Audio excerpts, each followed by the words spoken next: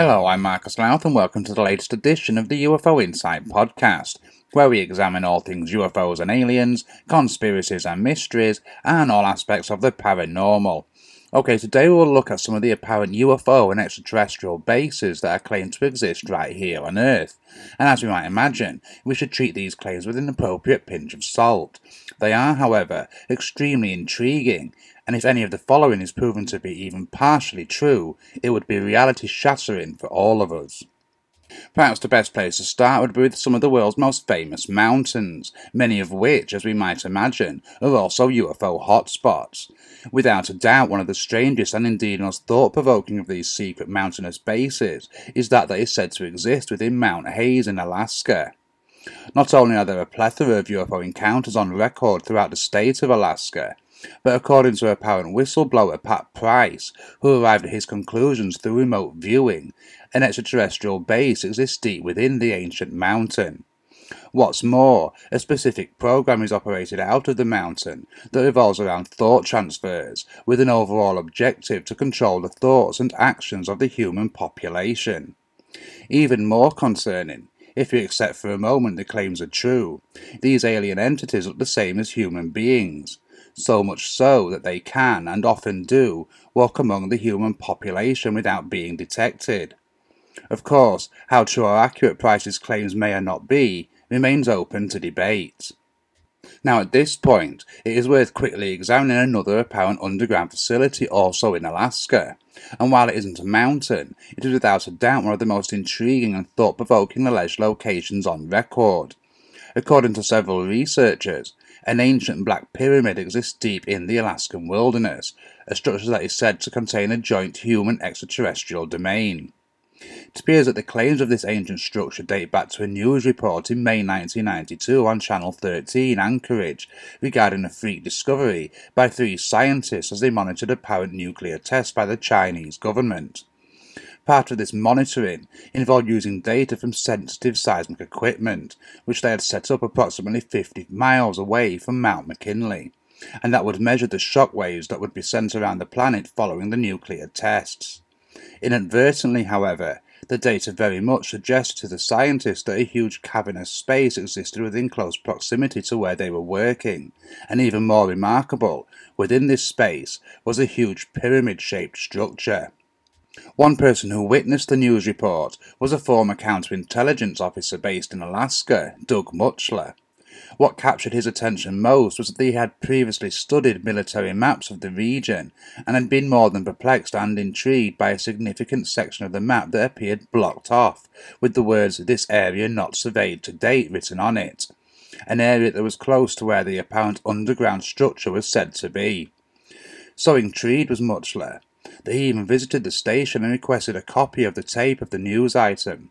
He was, though, told that not only did a tape of the broadcast not exist, but that no such broadcast had even taken place. It was as he was leaving the station that an apparent employee approached him. He had heard his conversation and confirmed to him that the broadcast he had seen was real and had aired. However, not long after, 2 apparent government officials had arrived and confiscated the tape. Muchler had remained quiet of the incident for 2 decades before finally speaking to researcher and investigator Lisa Moulton Howe in 2012, whose investigation would lead to further information being revealed. It was put forward that the structure was indeed a pyramid shape and was made of an ancient black stone, and so, ultimately, was referred to as the Black Pyramid. One whistleblower would state that the ancient building was over 500 feet high. The United States government kept the building under constant watch, even setting up a facility at its base, from where they studied and carried out various experiments. Another witness, who claimed his father was an electrical engineer and had worked at the facility, claimed that the structure was an ancient power plant, and that the military was studying alternative energy sources associated with it. The following year, in 2013, another whistleblower, Bruce Pearson, who claimed his father had worked at the ancient structure for the military, stated that the pyramid was not built by humans, although he stopped short of saying who the builders were. It has also been noted by researchers that this area of Alaska has more than its fair share of UFO sightings, leading to many suggestions that the alleged underground structure was some kind of ancient alien base. So, when in 2017 another whistleblower came forward to Howe, claiming she had seen the structure by remote viewing, her account resonated somewhat with what was already known. According to this anonymous woman, she claimed the entrance into the facility was nothing more than a discreet doorway no bigger than a shed. Going through this led to a long staircase that stretched deep under the ground, eventually leading to an elevator that took you even deeper. After stepping out of this elevator, the woman found herself inside a large room with multiple flashing lights, panels and buttons, as well as many different screens. She also saw a huge window, and when she looked out of this window, she could see the huge black pyramid structure on the other side.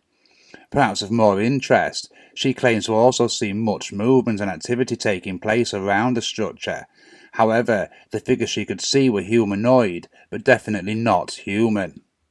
If we switch our attention south to the state of California, we found Mount Shasta, another ancient mountain that not only has many legends attached to its name, but also has multiple UFO encounters, including claims of a secret alien base hidden deep inside, accessed by the many cave systems at the base of the mountain. Several of these sightings have even been captured on video, with one sighting in the early 2000s appearing to show a UFO emerge from a portal directly over the top of the mountain. Perhaps even more curious, there have been several reports of strange creatures with glowing eyes that also exist in these cave systems. One of the strangest encounters of recent times involved a young boy who went missing for several hours while camping with his grandparents near the base of the mountain. Although he was ultimately discovered unharmed and uninjured, he had a disturbing account of where he had been and what had happened. He stated that he was taken deep into the mountain by an entity he referred to as a robot grandma. He was held in a large room which he recalled was full of spiders, as well as a large number of guns.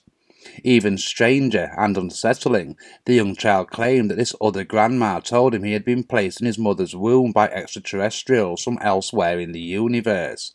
As we might imagine, most people, including the boy's parents, put these claims down to the confused recall of a young child who had found himself in the middle of a traumatic situation.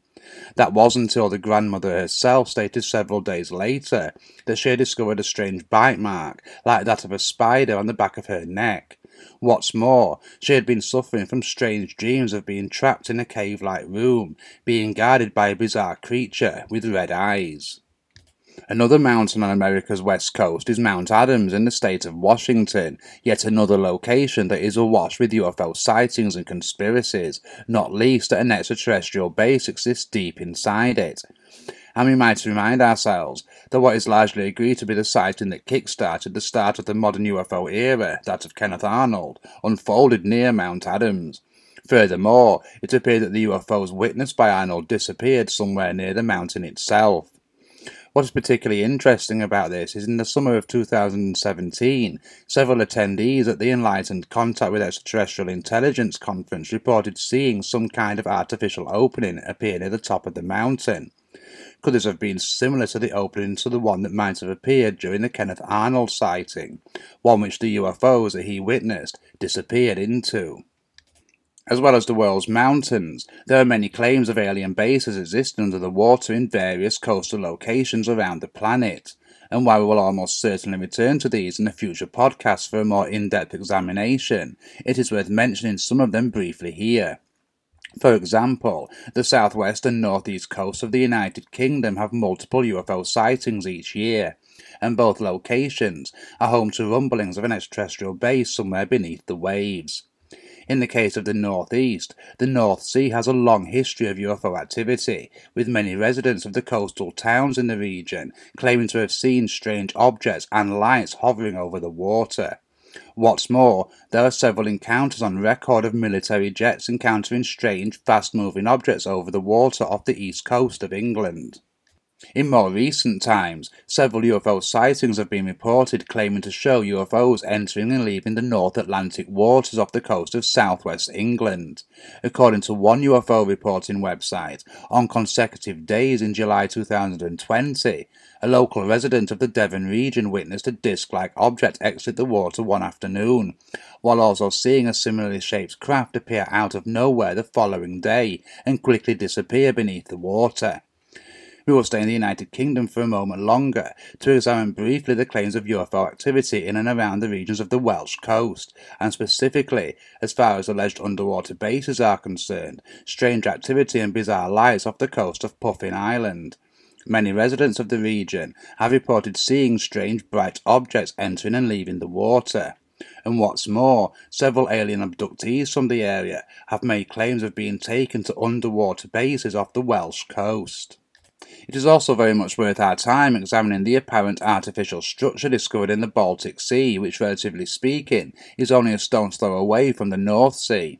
And furthermore, the Baltic Sea is another body of water that has an impressive collection of UFO activity over and under the waves, with at least one military deployment in 2014 taking place in the region due to unknown underwater activity.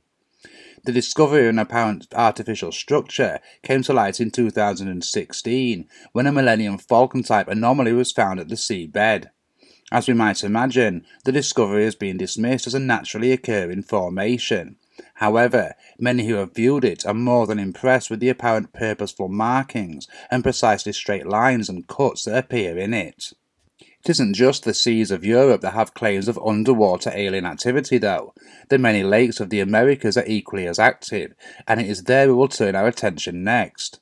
Many of the lakes of North America are also rife with UFO activity, and without a doubt one of the strangest such lakes is Lake Ontario. Not only is the region around the ancient waterway awash with UFO sightings, but there are several strange disappearances of both individuals and entire planes around the water. We could say much the same for the stretch of Lake Erie that runs through Ohio. There are multiple reports of strange glowing discs that suddenly dive into the water and disappear. If we move our attention to the southern continent, then there are two particular bodies of water that are of interest to us. Lake Titicaca is one of the world's oldest lakes, and certainly one of the highest. It also, like others mentioned above, has a long and rich history with UFOs and strange entities. And what's more, from an ancient astronaut's perspective, much of the ancient mythology and creation stories revolve around this particular body of water.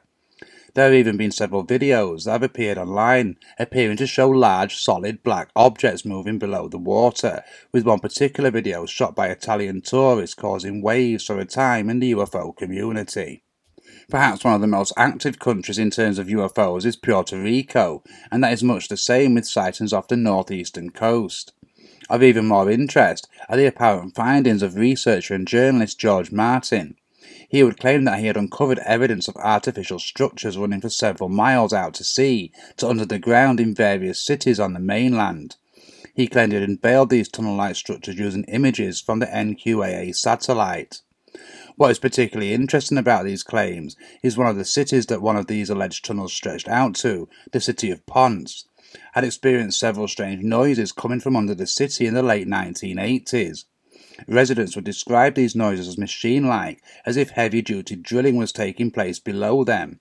The noises would cease as suddenly as they began before any investigations could take place. If there are underwater alien bases in several locations around the planet, then we might expect details of them to show up in claims of alien abduction. And while they might not be as well known as some, there are several intriguing cases that provide very heavy hints of just such an aquatic domain, and some that outright state so. We might, for example, look briefly at one of the most famous cases of alien abduction of them all, that of Betty and Barney Hill. While on the surface, this appears to be a standard alien abduction on a lonely road in New Hampshire, when we examine some of the transcriptions of the hypnotic regression sessions, we find some potentially revealing details. During one exchange, while describing the moment after being taken on board the strange craft, Betty would recall under hypnosis that it was entering the water. Another well-known alien abductee is Betty Andreasson, who would claim that her abduction encounters had been happening for decades going back to her childhood. One specific case, she would claim, occurred in 1950. After strange entities appeared in her room and transported her to a presumed spacecraft, she was taken and placed inside a wheel-like vehicle. This would launch from the main ship under some kind of remote or artificial control and plummet into the ocean. She would soon find herself entering some kind of strange and magnificent underwater facility.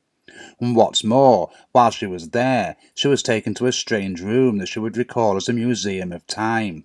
In this room were several glass-like containers, each of which contained a human being from a different era of history. Yet another case of alien abduction that received relatively widespread attention is that of Linda Corteil. In a case that was investigated by veteran UFO investigator and researcher Bud Hopkins, Corteil would claim that she was abducted right out of her downtown New York apartment on the evening of November 30th, 1989. What was particularly intriguing about the Corteil case, unbeknown to Corteil and Hopkins when she reported the abduction and began regression, was that two security guards had witnessed the abduction taking place. Known as Richard and Dan, they were working as drivers and security for the then Secretary General of the United Nations on the evening in question. They were driving along a road near the East River, under the Brooklyn Bridge, below Corteil's apartment when their car's engine suddenly died. It was as they stepped out of the vehicle to see what the problem might be that they witnessed a woman floating through the air. Even more bizarre, they could see three strange figures floating with her. They would keep watching the strange scene until Corteil and the three creatures were inside a disc-shaped craft that hovered a little way from the tower of apartments. It then moved away and came screeching toward the surface of the East River. Within seconds, it had vanished below the water.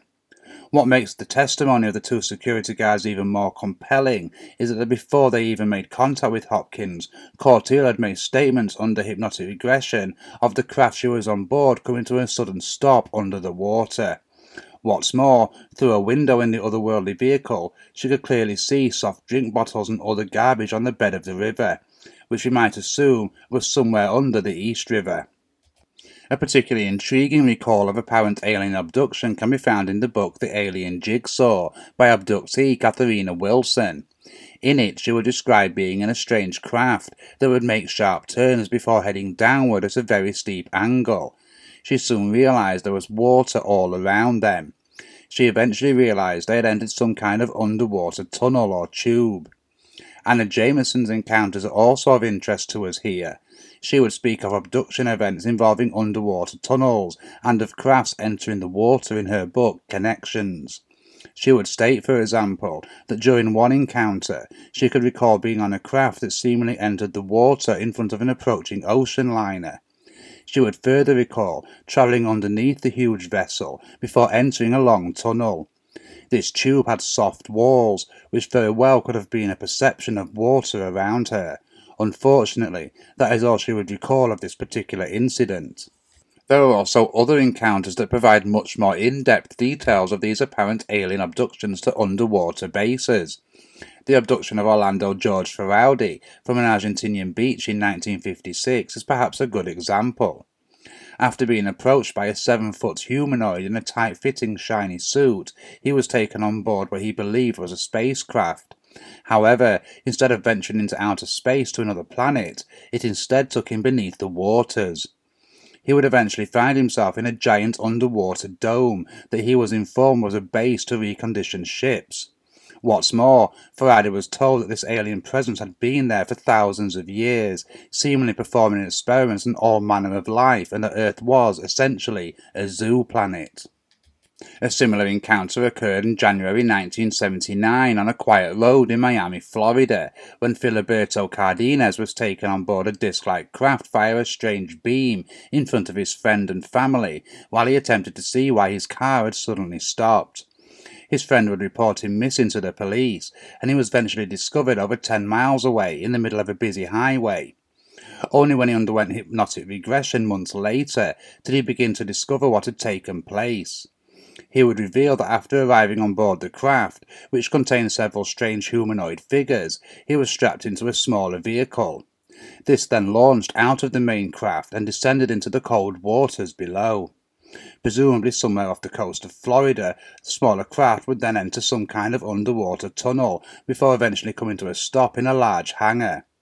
According to what he was told by his hosts, this was just one of many such aquatic facilities based all over the planet. That there is a connection, then, between UFO sightings, alien abductions, and the deep depths of the various bodies of water all over the planet is surely without a doubt. What that connection means, and indeed what it might be in truth, remains very much open to debate. Without a doubt, if there is any location around the world that has claims of secret bases and facilities, it is the continent of Antarctica, which is perhaps no better place to wrap up our look at such claims. Not only are there many apparent UFO sightings in this part of the world, but it is also home to numerous conspiracies, including top-secret facilities containing extraterrestrial entities. Perhaps one of the most intriguing of these was that the Third Reich managed to establish top-secret bases in Antarctica during and after the Second World War. And what's more, some of these claims, which we should of course treat with a pinch of salt, state that these bases were established with the cooperation of an extraterrestrial race. There have been many alleged anomalous regions of the continent highlighted, particularly in the internet age, perhaps specifically with the arrival of Google Earth. There have been several videos appear online throughout the 2000s that claim to show a crashed disc-like object, or others that have even claimed to have shown several bizarre elongated crafts lined up on an icy surface. Of course, such videos should definitely be treated with a pinch of salt, and while many, if not most, are intriguing but nothing more, others do, on occasion, demand further attention. One of the most recent of these claims surfaced on several online platforms in January 2020, courtesy of a YouTube channel. They were claimed to have spotted an area that suggested a structure that was almost 2,000 feet tall and that would be large enough to fit 6 football fields inside. The footage was viewed almost 100,000 times in the first few weeks of its release. One viewer would comment on how strange it was that every country in the world had an interest in taking over Antarctica, and yet no country seemed to claim it. Many researchers also point to the one-time Project Iceworm, a secret program from the Cold War era that saw the United States looking to build an intricate tunnel system under the ice sheets of Greenland. From there, they could store and move medium-range missiles, which would obviously be pointed at the former Soviet Union. Might it be, some researchers ask, that such projects did not remain in the Cold War days, but are in action in Antarctica today? And if so, where are these weapons pointing now? Ultimately, the conspiracies around Antarctica require a full episode in their own right, and we will almost certainly return to them in the future. The alleged bases we have examined here today are only some of the ones that are said to exist around the planet. There are many more claims of these secret facilities on record than we could perhaps imagine. And while we might suspect that many of these claims are ultimately unfounded, it is not that much of a stretch of the imagination to think that some will be more credible than others, whether or not there is an extraterrestrial connection.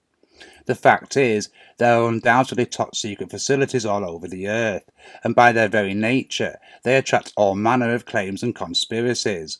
However, for the most part, we often find that there are partial and twisted truths to many of these claims, often only coming to light years, sometimes decades later. Might we find that this will be the case with just some of the alleged bases with UFO and alien connections? As always, it certainly gives us a lot of food for thought and a lot to contemplate. For now though, I will simply thank you for joining me, and be sure to leave any thoughts in the comments and check out the links for further reading on some of the cases and theories we have been discussing here today. Remember to subscribe to our channel and follow us on social media to keep up to date on future podcasts, articles and videos. And if there is anything you wish us to discuss on future podcast episodes, then just get in touch at marcus@ufoinsight.com. Until next time, goodbye and take care.